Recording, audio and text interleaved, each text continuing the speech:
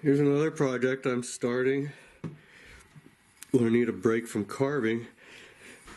It's going to be a powder flask for the case. It's a 1.5 inch copper pipe. It's actually what I made one of my whistles for the boat out of. And I'm going to squish it down oblong it. I'm going to go take it out and heat it up red hot and quench it in water to anneal it so I can squish it a little bit more. And then this is going to go, I'll probably make a domed, a wood plug domed on this end. This will set in it, flat on the bottom. And this is a powder measure. That opens it up and lets the powder go in. This is a 40 grain, I've got a 60 grain. You put your finger over, hold it down, let the powder in, let it off, tip it up. There's your 40 grains of powder down the barrel.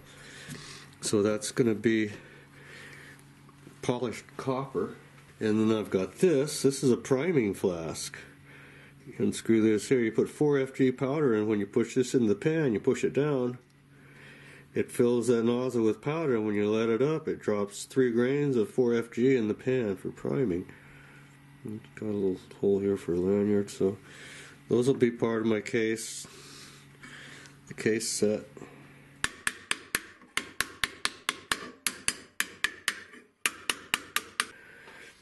So now I've made this little wood piece out of the same walnut as the stock is. Got it hollowed out on the inside, and okay, it'll go in 1/2 inch in here, and then my spout here will be epoxied. This will be epoxied in there, and this will be epoxied into there, and there, that's my. Then I'll make another plug to go here that'll set flush, and it should set. It'll set upright, and it'll go in. It'll go in the case. There'll be dividers, padded. Another little thing that I made, it's going to be the screwdriver for my case set. Made the blade from a sliver of that lawnmower blade. And I worked it down with the Dremel tool and filed it so that it fits the screw really nice. It goes into here, about 1.5 inches. And I got it set in with JB weld. And I got me a cool little brass ferrule to put on it. My powder flask turned out pretty good. And this is the cleaning rod. It's the end is thread at 832 for the cleaning accessories. This is the leftover piece of walnut from the stalks. There wasn't enough clear areas in here to get another stalk or so out of, so I'm cutting it up into planks. I'm going to make the box. Well, here's the piece. It's out of the planks. They're less than 1 inch thick now. I'll be cutting them down to 1/2 inch. That's my new table saw rig. That is one sweet saw. It runs very smooth. It's got what I liked about it is this fence. The fence fastens both ends. It's very precision. It's got a little knob there. You can really dial it in. It's got a really nice angle gauge. And this measurement thing is really precise. I can get really precise cuts with it. And I've cut the wood for my pistol case. Here's my walnut planks I sawed up for the case. This will be a front or a back. That'll be a front or a back, depending on which is the prettiest. And these are the ends. I want to do dovetail corners. I'm going to try to teach myself how to do dovetail corners. And then these pieces are actually the nicest pieces. I can almost book match for the top. Just couldn't resist this. The beginning of a case set. I got some more wood to build a case. The pistols, I got some, it's bass wood, 1/4 inch thick, trying to make all the dividers with. And I got some bass wood, 1/8 of an inch thick, which I'm going to line the inside. It's going to set up above the edge of the sides a little bit. Then I got some poplar, 1/2 inch thick, that I'm going to make the bottom with. I got that piece of poplar cut in half, 2-foot sections of a 1/2 inch by 6 inch. I glued them together. It's like doing an instrument. I clamped them up on this side, pulled it towards each other, and then clamped the other side. Well, I had my wood all milled down to a 1/2 inch thick, and oh, it's really nice. The fella that works at the sawmill has a wood shop. He planed these down for me, so now I'm going to glue up the top. I'm got them book matched as best as I can. As I got the book matched edges clamped together, and I'm working them down on the old hillbilly belt sander. I work them down together there and get them even, and then they should glue up pretty nice. This is the plan for my gun case. I had the pistol sitting on here. So I'll refine this once I get them together into their final shape.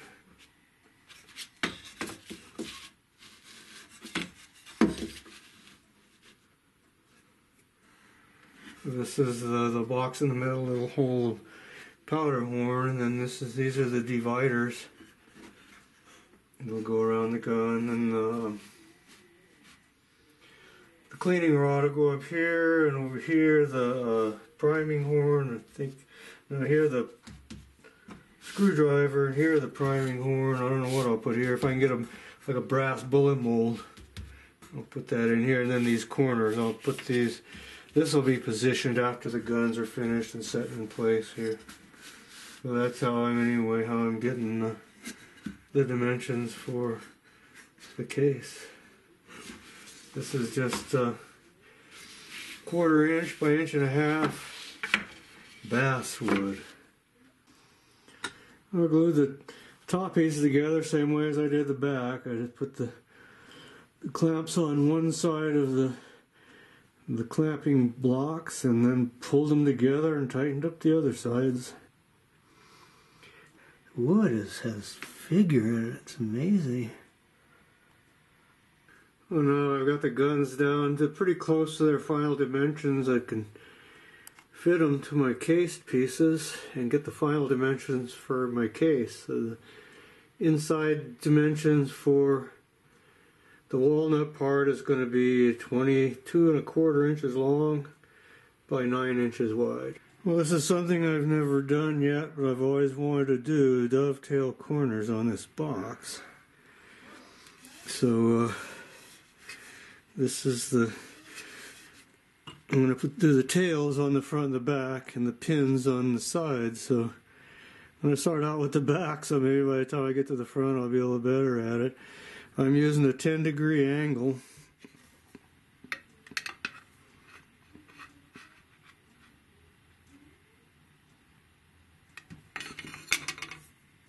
To get these with the tails.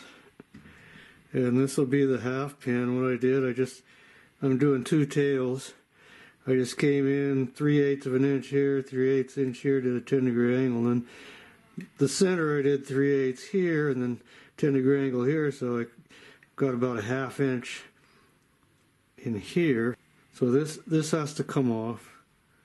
This has to come off because those will be the pins on the side pieces. Got my right angle there because these have to be straight. These have to be 90 degrees. If they're not, it either won't go on or there'll be gaps. So now I got to cut these tails out. And I want to do them by hand, this hand cut dovetails. Eventually I'll probably make a jig for the table saw because you can cut really accurate dovetails with that. But that's not really a hand cut dovetail. So this box is going to be hand cut dovetails for better or for worse.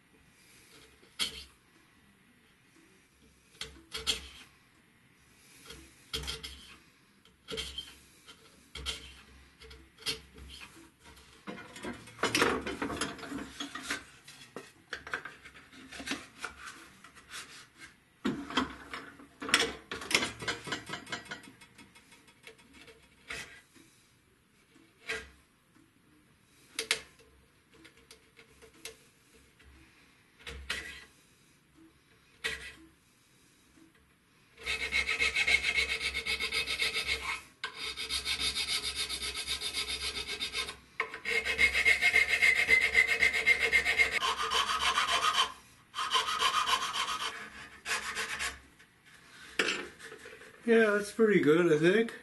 I left these. This distance here, I added a 1/16 to it, so these will stick out a 1/16 of an inch, so I can trim them down level with the wood. The same thing with the pins; they'll stick out through here a 1/16, so I can just file them down.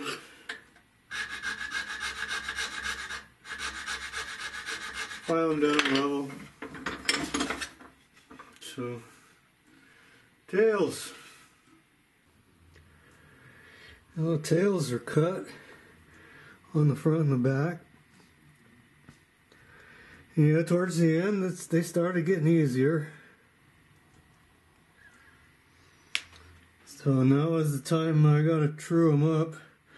They have to be, this surface has to be at right angles, because they have to slide on the pins. So any changes I can do now. And I noticed some people just cut these angles freehand. I just wanted to get them kind of even, so I got them all on 10 degrees, as close as I can. If you go off a little bit, it doesn't matter, because you're going to use these to mark the ends of the sides to cut for the pins that these will go down over. So that's what I have to do next. I have to make a mark here on the inside dimension, and on these two I allowed a 1/16 inch extra, and then they'll get marked for each corner that goes on, because once they're mated up you can't change them. So I'll make corner 1 and corner 2 and corner 3 and corner 4, A, B, C, and D, or 1 mark, 2 marks, 3 mark, whatever. I'll probably just use marks so that I know which corner they go. Or I might just put a little, like an A and A and B and B. And I think I'll probably do that. And with arrows, I got this marked F for front with an arrow up, and that one marked B for back with the arrow up. So it'll be going like this, and this will be going like this. And then I have to decide which up. I know with the outs, I want this side out, the sides I've sanded all smooth, and I think I'll go like that. Yeah, I got my pieces marked.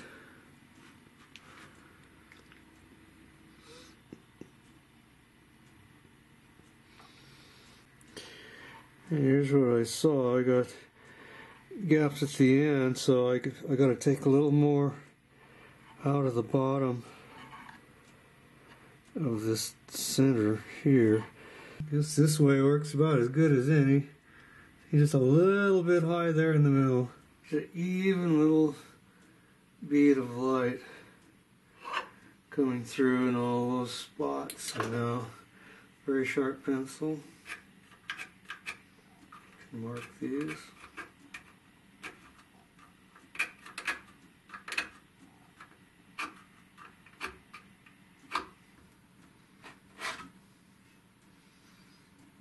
And those are markings where my pins will be.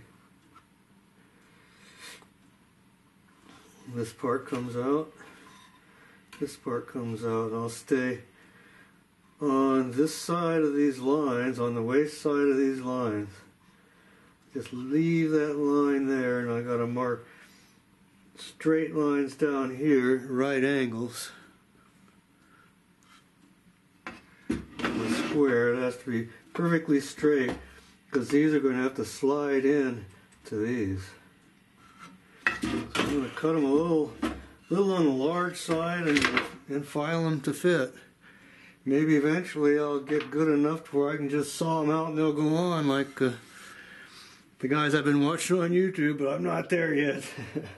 Then this is my first one. This is A. But this is in the back. So hopefully, like it was cutting the tail, by the time I get around the front, I'll be a little bit better. So now I'm going to try cutting my first set of pins. So I got these areas marked where the tails will go. That's the waist, and I've used my square, drawn vertical lines here. So what I'm going to do is stay on the waist side of the line. I'm going to leave the line. I can file it out to fit. But if I go on this side of the line, I'm going to have a gap. So start off there like that, and I'm going to get my vertical thing going here. And go down to that line there. On both sides.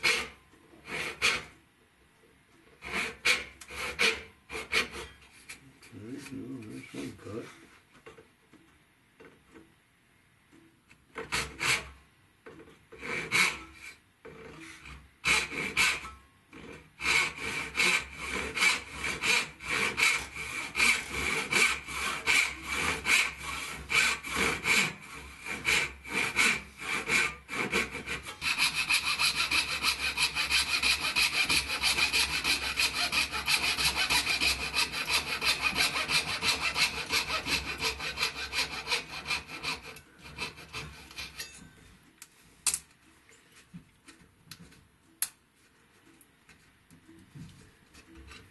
Try to get this waist out without cutting into my sides, because that's where my joint will be.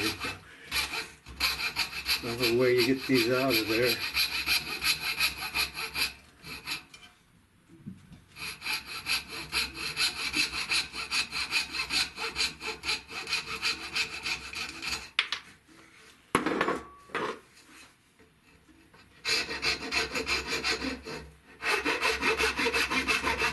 File it down to this line, because that determines the interior dimensions of the box. First ever trial of my first dovetail joint. There's a back.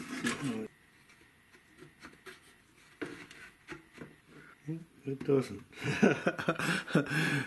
Well, that's okay. It means I've got some filing to do.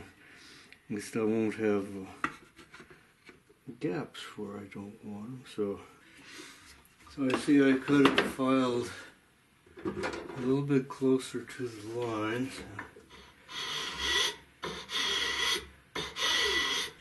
I'm going to file a little lead in there. Yeah, it helps it start in, plus keeps it from squeezing all the glue out in that area.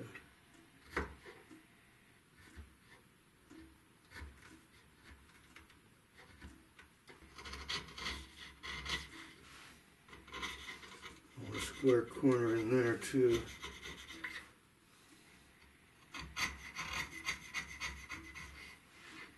My little light here is showing me where the high spots are.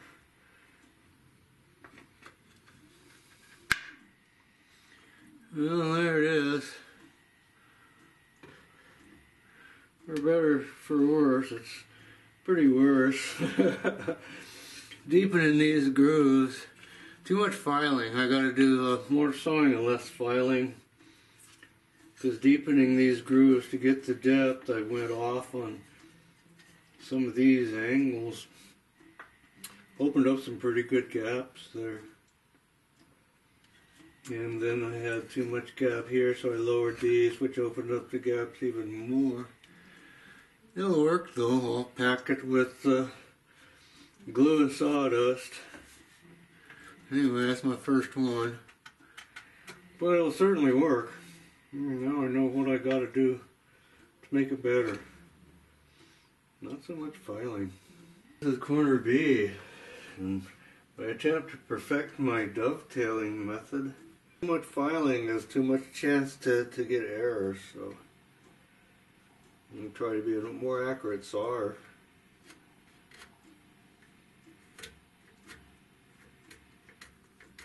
Well, that went pretty well. So I'm going to try a different method also of removing the waste, so I don't have to do so much filing down in here, because that's when I lose my sharp corners, and it's just not really that straight. So I'm going to do is scribe a line right across here with my knife.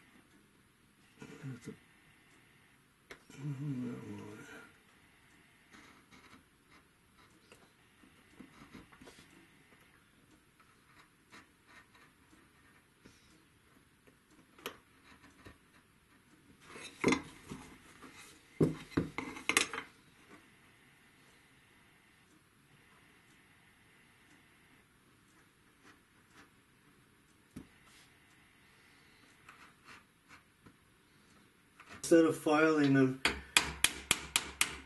I'm using the chisel. Got it pretty sharp, and I got my line lined up right with the top edge of this soft jaw. I'm using that to guide the chisel. And it looks like it's doing pretty good. I can keep those corners sharp.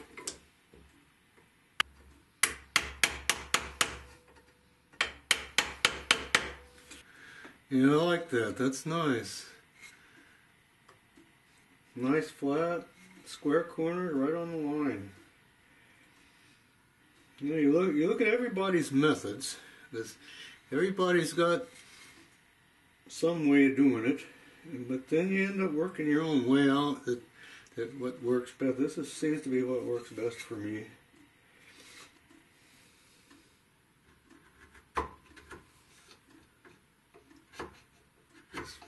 Very light shavings with a sharp chisel. And that's going to settle down in there. This one's going to fit much better.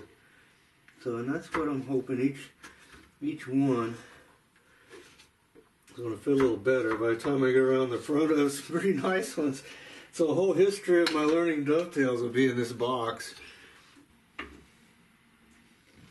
Yeah. I'm liking that. This little tiny shavers. Because when you reach that one point when you get the right clearance, and when she just drops on. And if you take too much off, then you have gaps, and that's trying to get as few gaps as possible. Okay, there's that point I was looking for.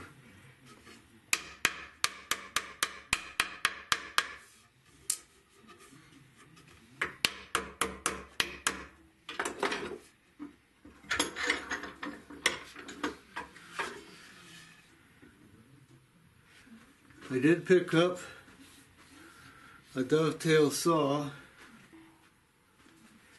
This other saw I've been using, this is an old fret saw. I fretted a lot of dulcimers and guitars. Actually, this is the second one I've wore out. I've got a new one on there now. I got two of these old ones, so it was a wore out saw. And it's hard to follow the line with a wore out saw. This one is dovetail saw. It's a fine tooth and it'll cut either direction. Narrow kerf, and this will be used for nothing but cutting dovetails. A little bit longer, a little bit wider. It's easier to see when you're at right angles, and I think it'll be easier to follow an angle. So, dovetail saw for cutting dovetails only. Well, here's my basic box. Put together, there's side A. Not real good. Side B is better. Actually, C and D are pretty good. I'll be clamping these in. That'll close up some of the gaps, but they're interlocking. They lock themselves together, and it's a good joint because you don't need any fastenings. And I think that's one of the reasons why they were developed. They've been used for a very long time. And so now I need to put the bottom in, and what I'm going to do is a rabbit joint there, it's called. I'm going to have a groove along bottom edge, just 1/4 inch in, and I'm going to have a tongue on the bottom that'll fit into that, so everything will walk together without any fastenings. And I believe that's, I like reverse archaeology. I build these things figuring if I was living back then and using the knowledge and methods that they had back then, how would I build something? And they didn't have a lot of fastenings. The nails and screws were hard to come by. And so if you could build something without using fastenings, you were a whole lot better off. So this is going to be built without fastenings on the sides and the bottom. I'll probably have to use some fastenings on the top, but I think that's going to work pretty good. And the guns at this point are, I've got them roughly put together. This is the silver rifle. I still have the final shaping to do on the stocks. But yeah, I could set them in there, and I've got my dividers. So I can just see what it'll look like. Here's the brass smoothbore. I really like these. I'm really happy with the way they're turning out. So anyway, so this is roughly going to be it. There'll be an 1/8 of an inch of wood inside here, stick up above this lip a little bit. But yeah, it's going to be my case. Now I got to make the bottom. Going back from my session with the table saw, now I have this. Got my rabbit in my bottom. The rabbit's on the bottom of the bottom. This here will go into the slot in the other pieces.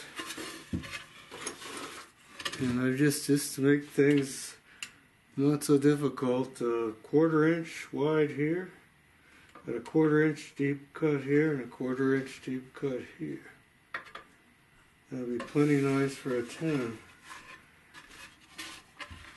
And in these, I set a mark where I wanted the saw cut to end, and then put a mark on the outside where I'm going up against the fence where I want the saw blade. I had to mark on the fence where the saw blade ended, where the saw cut ended, so I got a mark there. And what I did was, and they don't recommend it, all the saw safety books are going to say don't you dare ever do it, but everyone does. Yeah, it's very dangerous. Okay, so I wanted a 1/4 inch slot right here. So I did the same thing. I marked up here where I wanted the cut to end, made the mark on the saw, and then you put it up against the fence on your mark and drop it down, and then just run it along there until your other mark hits the mark on the fence at the front and back ends of the blade, and then you get the saw. So now what I have to do is chisel out this. Okay, this is also, keep things simple, I got a 1/4 inch slot and a 1/4 inch 3/16 foot chisel. Do the job.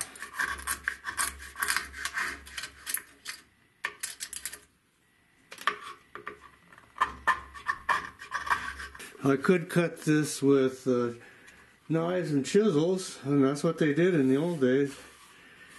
But I just really like my table saw. It does a really nice job. If I had more time to devote to it, maybe I would. But if I didn't have a table saw, I sure as heck would. I got the corners cut off where the slot starts, and I got it marked. It looks like it gets flat again, 1 3/4 out here. So that's going to go on there. When I get it, this curve, I'm just going to file it back to my old files.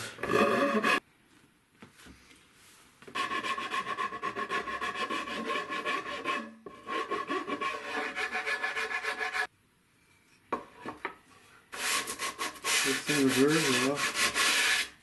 And there's my basic box.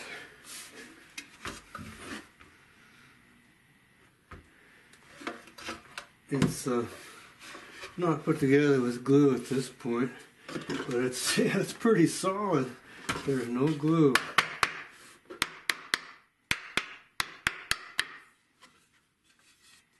Put together without glue.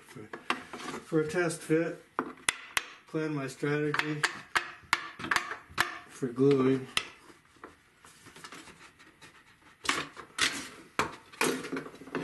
And there it is. I'm going to put it together with glue, but I'm not going to film it because I'm going to make a serious mess. So I'm going to put newspaper out on the floor and go for it. Glue it up, clamp it up. You know, I'll make some little slivers to go in over on that A corner. The glue's dry now. There's the dovetails with all the... There's the A, that's the worst one. That's the one where I had to add the wedges. And you got 2 wedges added in there. And it's packed with sawdust. And over here, there's the D. That was the last one that I did. That was the closest. And this is the other one on the front. So I sand all these down. And let's see how they look. They're still sticking up now. I got them extended so I can sand them all down flush without taking too much off the faces here. And inside they're pretty tight. I went around and packed sawdust and any gaps that I had. This is all going to be velveted. So yeah, the box is getting there. It has become a box.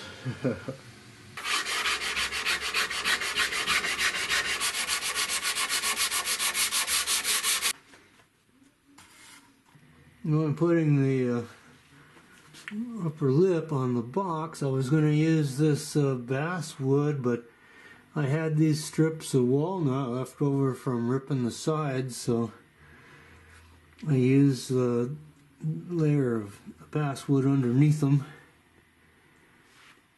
And now I've got these really nice. It stands about 3/16 above the box, and the lid will go over this. And I've got it lined with the basswood. And that's what the felt will glue onto. I'm putting my dividers in. Got that one clamped in place. I set them in here and centered them up with the pistons in here, and then marked around them and drilled through from the inside where I wanted the screws to hit. And then I clamped them in and run the drill countersink in from the outside. And I drilled and countersunk for the 1-inch number 6 flathead screws, and I'll make some wood plugs to go in the holes in the bottom. So I don't want to have any fastenings coming through the sides, so I won't have any fastenings coming through the sides. Everything will be fastened from the bottom, and I might put some of the little brass brads going into the dividers into the sidewall, just a short distance in. So I have to get them all drilled and pre-drilled, and then I'll put some glue on them and put them in with the screws, and I'll have my dividers in. And I got my dividers in, partitions, all partitioned off. These areas here, I drove a 1-inch brass brad in, and all the screws. I had one here that came out the side in here, so I just I lined it up with here and just headed that side a little bit and Put some glue and a toothpick in that hole. They'll all be plugged with wood plugs. So yeah, it's pretty cool. I just kind of put the pistols in here and centered them up, centered this up, so I got space all the way around. So I'm gonna have some padding and the felt, and I'm gonna have a corner going across here. I got the gun drawn in there, so I gotta get some more of this stuff. So there'll be a little compartment, corner compartment each side. But yeah, so I'm pretty happy that turned out pretty good.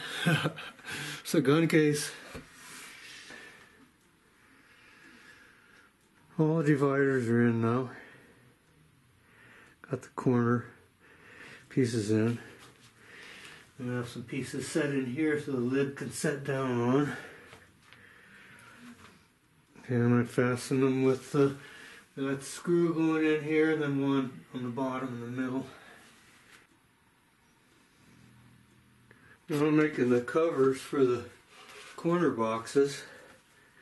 I had this, I wanted a 1/4 inch thick. I got this piece of, it's a little over 1/2 inch walnut.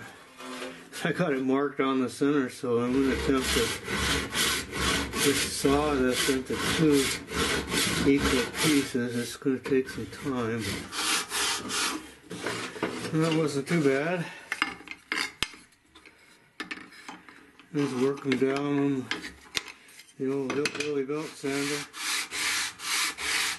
Well, these are the modifications I've made. It goes this way, actually, to the case. I've got it hollowed out here for the belt hook, and I have a little cradle here for the forestock. And over here, because this gun is a little bit thinner than the other gun, because it's got a smaller barrel, being a 50 caliber round barrel, I made this spacer, 1/8 inch boxwood, but I didn't have to cut so deep for the belt hook here. And I've got the little cradle out of balsa wood. I'm using balsa wood for this. Now I found out on the French formed cases, appears the French didn't overthink things like we do. Oh, and I made these little tops here. Same walnut as the case and the guns. Yeah, the French made form-fitting frames out of thin lath wood, real flexible thin wood, and filled it with Excelsior, or whatever they had. One guy said he found newspaper in one. I emailed some museums and found out. So yeah, you just make a framework to fit the gun, you stuff it with whatever you got and cover it with velvet or felt. You're good to go. Everybody's debating over what did they really use. I thought cork. I suggested cork, and the guy at the museum said it would probably work really well. But what's readily available is balsa wood, and it's easier to work than cork, and it'll be all covered with green felt. So yeah, the box itself is it's ready to start felt covering. I just got to do the top. I wanted to get the guns to the same height because I have the top going to be slightly padded, and I wanted to come down and just hold against the locks to keep the guns from rattling around. And then I made a thing there for the rim, for the cleaning rod to go in, so it won't rattle around either. It's just a piece of balsa wood with the corners knocked off. So yeah, I'm getting good to go on this. And I've got the screw holes plugged. A plug cutter for 3/8 plugs. So got some plugs from the leftover poplar and plugged all the screw holes. Some of them turned out a little ugly, but I'm going to stain this dark to match the walnut.